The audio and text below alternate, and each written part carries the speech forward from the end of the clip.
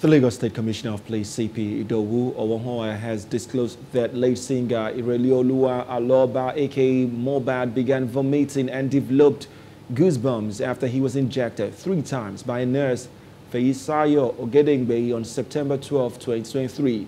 The Lagos CP disclosed this at a press briefing on Friday at the State Command Headquarters, Ikeja, Lagos.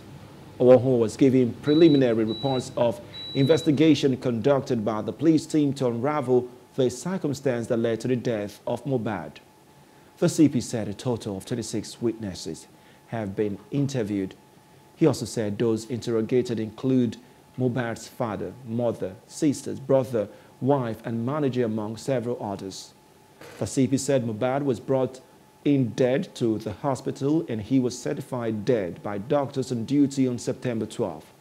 According to the CP, the nurse, who was invited by Mohbad's friend Ayobami Sadiq, aka Spending, to inject the singer at his residence, administered 3 injections believed to have led to the chain of reactions that eventually led to the singer's death.